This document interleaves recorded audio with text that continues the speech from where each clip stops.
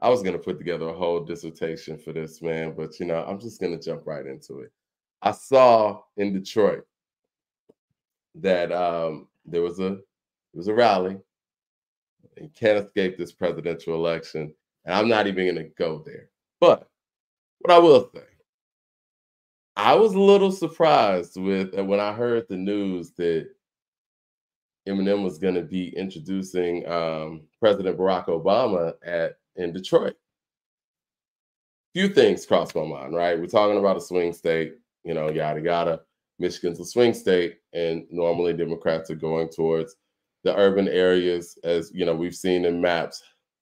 When you're watching CNN during election night. So Detroit is really key for them, and Detroit's about 75% black, and so I was like, okay, well, is Eminem being brought out to attain the black vote in Detroit? I don't know. And that was interesting enough in itself. It's like, okay, who is this superstar in Eminem? Gonna galvanize. Oh, Tater Tot says, here comes some hate. Okay, okay, here we go. Now here comes some truth. Well, a couple of weeks before, a couple of days before, we were talking about misogyny, and a lot of misogyny has been brought up when it comes to this, this cycle, as it should, because we can't escape that. But I would argue, and maybe he's atoned for this in ways that I haven't seen before or heard before, but I would argue from a mainstream standpoint, Eminem is the most misogynist rapper of all time. And I'm not just saying this. I want to get some of his quotes to actually support that point. And let me know if I'm tripping. So I went for a few digs and and got a few quotes to kind of prove that point, or at least try to make that point. And again, people in the chat act like, let me know if I'm tripping or whatnot. Thumbs up in the chat, everybody. Here's a lyric. 3 things I hate: girls, women, and bitches. These are Eminem's quotes, by the way. I got another one here. Causing terror to Christina Aguilera when I grab her by the hair and drag her across the Sahara. Violence against women, just another day in the office for Eminem. Here's another one. Let's see. Rip off Pamela Anderson's boobs and smack her so hard that I knock her clothes backwards like crisscross. We got another one here. We got Play Nice B. I'll punch Lana Del Rey in the face twice like Ray Rice. In broad daylight, in plain sight on elevator surveillance. Till her head is banging on the rail, then celebrate with the Ravens. Wow. That's wild, man. First of all, it's interesting that individuals in leadership and with so much character could ignore. Maybe they don't know these lyrics exist. I don't know. Maybe they don't. The hate is real. Am I wrong? These are his lyrics. What's to hate about this? These are his lyrics. Okay, I got another one. This is from Kill You, 2000. Slut, you don't think I won't choke no whore until the vocal cords don't work in the slut no more? I mean, all right, I got another one. Oh, Kim. This one's tough. Don't you get it, bitch?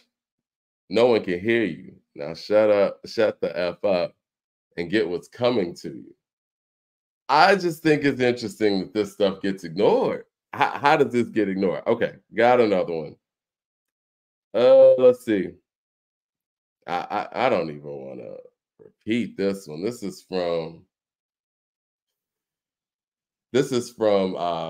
the Compton album where he said, I even make the bitches I rape come. Come on, man. Like, how could anybody stand next to a rapper that says any of this? Yeah, what are we doing? Yeah, London, what are we doing exactly? And why doesn't this actually get addressed? Because you know what? At the end of the day, if Jay-Z says some of these things, he would never live it down.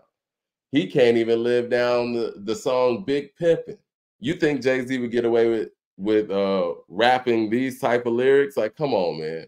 Like, let's be serious here. And the fact that you guys or some of the people in the room feel like I'm tripping for even highlighting this, no, you're tripping for trying to get past this. Like, okay, we're supposed to ignore this. Why? Why are we supposed to ignore this? And everyone's talking about misogyny, as they should, because it's a thing. But this is clearly the most misogynist rapper the mainstream has ever seen. You talk about violence against women. I got more. I got more. It says, I go schizo. I get so insane that I just go schizo. 1 minute I want to slit your throat. The next I want sex. Jamal 7 says, get Eminem the F out of here. All right, here's another one. It says, which would explain why you're such a no, this is it. I'm sorry, I didn't start at the beginning of the quote. It says, they say that every man grows up to marry his own mother, which explains why you're such a mother effer B. But I still stay and I still stick it out, even though I hit you today. But you deserve it. Hit me first and provoke me to choke you. What? What's my point? My point is the fact that this gets ignored. And this is hypocrisy at its finest. And if you don't see the hypocrisy in this, you really think that if Jay-Z, Nas, or somebody like that would have spelt these lyrics or spit these lyrics, that they would just put them on platforms next to presidents to actually speak on this? Come on, man. We got another one. And I'll stop because clearly you guys don't want to hear this part of the truth. That's how we're gonna start this show. It says, now I don't want to hit no woman, but here it is. Oh, this one's tough. It says, now I don't want to hit no woman, but this chick's got it coming. Someone better get this B before I kick her in the stomach, and she's pregnant.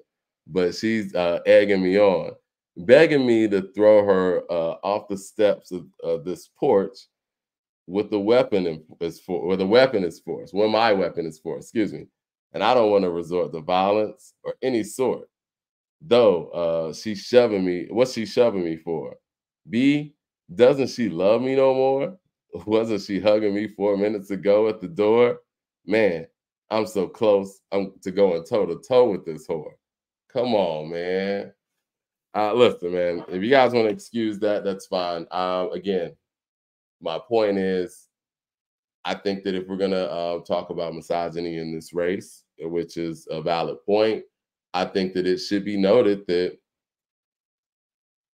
Eminem is the most misogynist rapper of all time. And I wish that he would at least go out there and acknowledge those wrongs and then move forward with it. But the fact that we just sweep these things under the rug, I think is just unfair to the culture altogether. Now, maybe I'm tripping.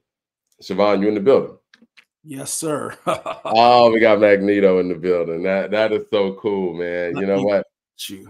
It's Magnegro. Magnegro. There we go. That's what I'm talking about. Thumbs up in the chat. Happy Halloween, everybody out there. Yes. So am I tripping? And if there's even something that needs to be brought up, do we need to continue to sweep Eminem's misogyny under the rug? I'm going to take my helmet off for people can hear my thoughts. Mm-hmm. All right, Mike, I can't agree with you, brother. And the reason why is because we could say M's lyrics are outrageous, they're crazy, they're everywhere, misogynistic, violent, all of the above. But we also have to realize Eminem has clearly put it in perspective that the Eminem character, the Slim Shady character, is a character. Such a fucking cop out. I hate that. No. And it can't be a cop out. It is. No, okay, so was it Slim Shady who was endorsing our president, or was it Eminem? Let me get to it. The character, the Slim Shady, is a character. And we know he gets away with lyrics that Black artists can't say because they'll be ripped for. Mm-hmm. But there's even hypocrisy in your point, because Snoop has an album called Doggy Style, which is probably one of the most misogynistic albums in hip hop. Yeah. And we see him at the Olympics. We see him doing shows with Martha Stewart. We seen him shaking hands and kissing babies, coaching youth football. Well, yeah, hold on. We don't hold that against him at all, brother. Hold on, time out. I'm not gonna let you just say that.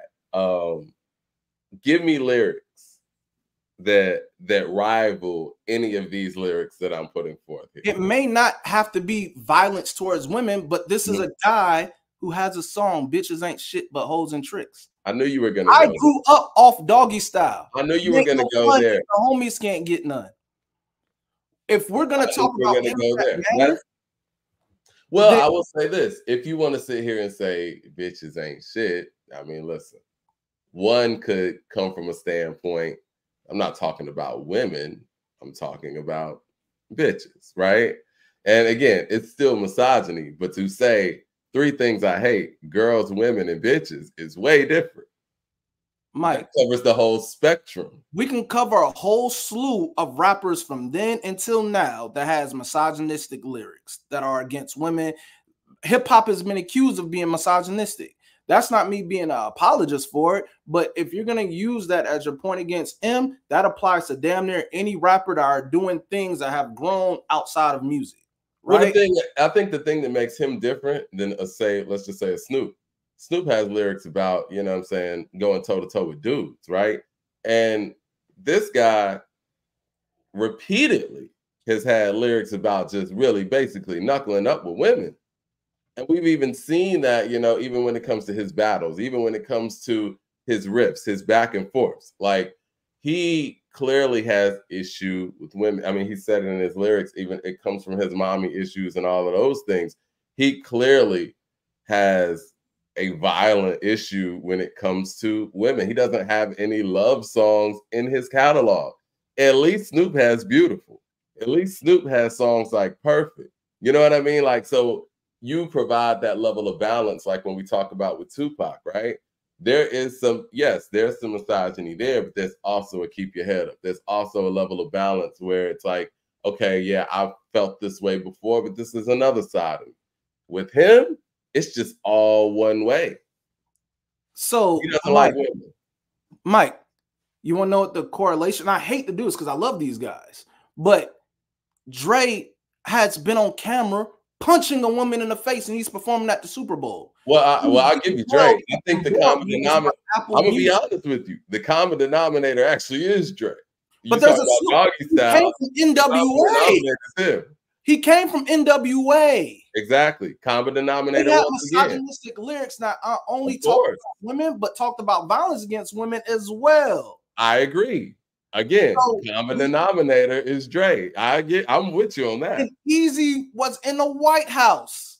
You know what I'm saying? But again, when Easy got away from Dre, and when Snoop got away from Dre, and when Cube got away from Dre, the misogyny kind of goes away a little bit. It's not as hardcore as it is when they were Dre. Mike, we can't apply one to him because of a dislike and not apply it to others. There's a character. I don't dislike the guy. These are extreme. You don't think these are more extreme than the other cases you're talking about? That's like saying one sin is worse than the next. You know what I'm saying? I don't know, man. We're talking extreme. We've talking about. We have artists that have lyrics that still have been against women. It may not be no extreme, but they have talked about violence against women. They have talked about sexualizing women. They're talking about just demonizing in a way that is less than respectful of a woman. But we have to we separate the music for the people we like. We love Snoop. We love Snoop doing the Olympics. We love Snoop doing a show with Martha Stewart. We love him everywhere. Snoop, we even said he's an ambassador. We should look at him as an ambassador of hip hop, right? These are I never said that per se, but you know, I mean, Snoop is he's the most popular rapper of all time. Well, I think when I say ambassador of hip hop, I look at somebody like a Nas, right? Who kind of encompasses all of the. But when I say ambassador, but I know what you mean. Yeah, you know, personality. Snoop is. There's my grandma knows Snoop. White people know Snoop. People over the country know Snoop. Snoop is probably the most popular rapper of all time. And we can go back to lyrics where that's misogynistic. So, all right, so you're correlating calling, someone a bitch to basically talking about beating and killing a woman, basically the same thing. Bro, Snoop's lyrics today will get picked apart and canceled. Not to this degree. So you're telling me Snoop? So Snoop has a what? What do you think Snoop's? You think he would be out here doing the Olympics? It ain't no fun. Can't get none. We can't talk about that. Hold on. You're correlating that. You're correlating that to a song about killing your child's mother.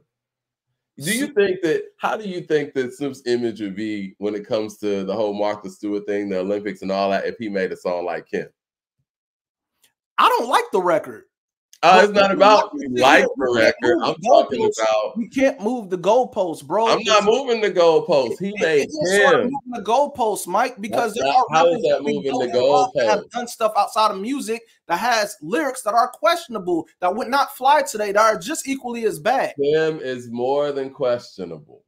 I get it. It's a crazy record. I've never liked it. I've never liked it. But if we go down the slew of rappers that have done things that disrespected women, said about women, or even physically have done things against women, because a lot of stuff get ripped under the rug when we start looking at cases that people got, allegations that people have, and everything. We'll be going down a rabbit hole of these artists that we love when we look to a certain, and there's certain ways outside of the music. One thing I could say that correlates with him, he's always involved himself with speaking out against something political he doesn't like. Let's talk about Square Dance on the Eminem show. He called out Bush. He's no friend of Bush. He says that in a line, bro. Well, what does that even mean? Like, that. Did he say why? Yes, he has a whole verse dedicated to on Square Dance when he's talking about what's going on, or white America when he's talking about this. It's stuff that he talks about on the Eminem show where it's multiple times he denounced himself against Bush. You got bars? You got bars? Because I got bars here. Slut, you think I won't choke no whore to the vocal cord? Hey, man, we can go back to that, but the fact of the matter is Eminem drew a line in the sand of what he doesn't align himself about. There's a character. But he aligns himself. So I don't, honestly, man, I don't care what he aligns himself with if he aligns himself with killing his child's mother. I'm sorry. You know what I'm saying? Like, but what I'm saying is, Mike, you're pushing a point that could be used to any other rapper that does stuff outside of music that has questionable bars that can't be accepted today, that has been against women, bro. We can't. Let's see what Jermaine. My bad. I mean to cut you off. Let me get to the super chat. Jermaine Johnson says, unfortunately, the precedent has changed. Anyone that's voting for Trump while simultaneously pretending to be outraged by M's lyric is full of ish. No one said anything like that. I'm just saying that I think that when we talk about code of conduct and we talk about, like I said, double standards, right? We see it all the time. Politicians won't even align themselves with certain individuals based on, their content. And when you said the Eazy-E White House thing, even when Eazy-E, was able to purchase that table at the White House to have dinner for a benefit, he used his real name, and they claim they didn't even know it was him showing up. He paid for a ticket just like anybody else. But we've seen many of times that, certain people just aren't good for business, as you say, right? I don't see how, if we're talking about these topics and we're talking about, misogyny being such a problem as it is, I don't see how someone like this, with a record like this and with lyrics like this, could even be on the same stage. You know what I'm saying? Like, that's my point. It just seems, it feels like if it was Future or somebody like that, then we would be calling these things out. They even have blamed Future for young men overdosing. You know what I'm saying? Like, it's Mike, you do understand that there are rappers that have stuff within their lyrics that is not great. It's not great for the youth. It's not great against women. It's not, that have went on and spoke in things in politics, that have done things as beneficial and philanthropy. There's been a lot of things. And there's a slew of artists we can name that has questionable lyrics. What is Eazy-E's best, like his introduction song? Cruising down the streets in my 6'4". What's the next line? Yeah. Who wrote that? Cube. What did Q Who do? He produced want to that sit down though? and talk about But politics. you know what? You know what, Who did that? Siobhan? Who produced that though? Again, we got a common denominator here. It has nothing to do with a correlation to Dre. It has It everything doesn't. to do. Every example you're giving me, Dre is involved. What it all comes down to, Mike, is we can't apply that to one person and not apply it to the other. When there's real rappers that have really done things outside of the lyrics, there are rappers that still raps about that within the lyrics that have stood foot in these boardrooms and done things in business, that have done things that align with politics. Look at Plies, man. He's one of Kamala's biggest supporters right now, and Plies has past music talking about a bunch of shit that Kamala wouldn't want to stand next to, right? He's independently supporting them. You can't go out there and, you know, ask somebody to not support you, but it's different when they actually put you on stage and it's talking about, oh man, I love me some Eminem. It's like, okay, you love these lyrics? You know what I'm saying? Like, because really, if you want to say that, and again, I'm speaking to the balance part of it all. What lyrics does he have to counterbalance this nonsense? So you want to know what? Let's take the woman point out of this. We can't. No, we have to. No, we have to. Because we can't. No, when you're out here talking about going, we have to. Over your 20-year career, when you're talking about squaring up with women consistently, when you're in your 20s, your 30s, your 40s, and your 50s, we can't take that out of it. Mike, just to further my point, bro. Just taking the women lyrics out of it. Is it any better of any rappers that talk about violence against our own black people and still align with that type of stuff? Listen, man. I'm serious. No. You have rappers that talk about killing each other, that's talking about doing stuff to others, all that. Why would any politician such as Kamala want to line their way up to that? Plus has a slew of violence that's talking about robbing and jacking and running down on niggas, and he's one of the most outspoken on that. And we could separate the character from that. Why can we do listen, that? Hold on. I want to be 100 here. Tater Tots with the super chat says Magneto is whooping your ass on this Eminem topic. Listen, I want to be 100 here. When they brought out Quavo in Atlanta, I thought that was ridiculous too. And not even Quavo in Atlanta. When they were talking about, when he was talking about gun violence and this and that, and he talks all this gun violence in his lyrics, has done it over time, still does it. And you want to talk about gun violence and how much of it's a problem. Now, it's kind of a moot point when you have somebody who is the voice of something like that who has made a career on gun violence. I've been consistent on that. I'm saying the same thing when it comes to Eminem and misogyny. That's all I'm saying. It's the same thing. Those other artists that have aligned themselves with likes that we don't make them synonymous to that when it comes to those other artists. But with him, this is what you're saying. There's things that have been more detrimental to this society and black society that Kamala won't want to stand next to either. Like, again, that doesn't ignore again, I don't understand why we got to deflect to other people when we're talking about why we have his lyrics. Because you know what I mean? His lyrics I would argue that his lyrics are more egregious than any other MC's lyrics, especially from a mainstream standpoint. When we're talking about the big guys, I'm not talking about people who make underground hits and this and that. This man has sold more records than everybody. When we talk about the people who have sold the most and who are the most notable in hip hop culture, he has the most egregious lyrics ever. Mike, Snoop is a known Crip. Talked about violence, shooting, killing, even had a murder trial that he was acquitted for. We see Snoop today. Do we associate Snoop with that today? No, because you know what? Snoop has changed his image. And I think that honestly, when we think about, and we've said this on previous shows too, when folks talk about, you know, he ain't gonna make another Doggy Style, he got one classic, yada, yada. I think Snoop took a hit musically to get out of the gangster shit. You know what I'm saying? To make something that was more than that and to grow. Yeah, he's not gonna make Serial Killer now. He's not gonna make Serial Killer in his 30s. Again, Rhythm and Gangsta is one of my favorite Snoop albums, probably my second favorite Snoop album, because he was able to make a Let's Get Blown. He was able to make, you know what I'm saying, Drop It Like It's Hot was cool.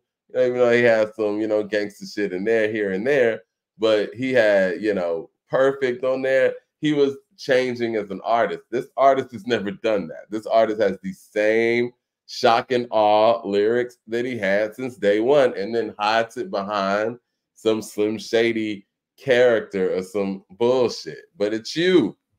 So one thing I want to say to you as well, Mike. All right, so say we want to apply that to M. So let's talk about the things that kind of offsets that a little bit. Let's talk about M has 3 daughters, one adopted, the other one is gender fluid, right? He has anti-gay lyrics in his stuff and all of that stuff, but he has a daughter who he supports openly, has a song on his last album that's dedicated to that, has always dedicated stuff talking about his daughters, talking about that. The Eminem we know today is not the Eminems that's in those lyrics, bro. We've seen him legitimize himself. We have. We've seen him. We've seen him get clean, and we see him as a character. He's always double talk though, because even when he had songs dedicated to his daughter, he was still talking down on women on those same albums. So it's I don't know, man. It doesn't line up. I mean, he obviously has some internal conflict there, and really, I mean, he doesn't like women. Let's just keep it real. So if we're gonna hold him to that same standard, we got to hold every other artist that aligns himself to something positive to that standard. We have Dirk that was giving that's fine. If you got lyrics like these, I mean, that's fine. I mean, we have to separate the art from the person, bro. We do. And we seriously do. Because what's artistic about kicking a pregnant woman in the stomach and throwing it out? We have to separate the art. It doesn't matter if you think the art is bad. We cannot agree. Art is left up for our interpretation. Well, it's not even bad. It's distasteful, and it's. I mean, at what point do we say, you know what, that's just out of hand? And the reason we have to separate the art from it is because we could literally apply this to any other rapper in hip hop that has said things that is not favorable against women, violence. All of that goes in the bucket of being bad shit. But if you use the same point, we have to use that to a lot of other rappers, bro. I'm cool. And I'm just saying be consistent, man, because my thing is we never use that point with him ever. We always talk about hip hop being misogynistic, but we always show the same rappers. They never talk about him and his misogyny. It's the truth. Like when we have that conversation, they show the video vixen, somebody slapping ass and this and that, but they never sit there and talk about these lyrics and these things that have been said by this rapper. Let me a whole different thing. He gets paraded like he didn't say any of this stuff. Like Lose Yourself's his only record or something. Like that's the only record he got. Here's the thing. Black people wasn't doing that to him. Eminem was getting picket signs, people out there with a CD stepping on them.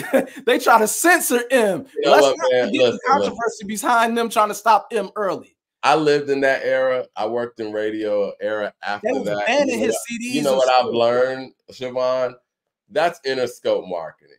That stuff wasn't real.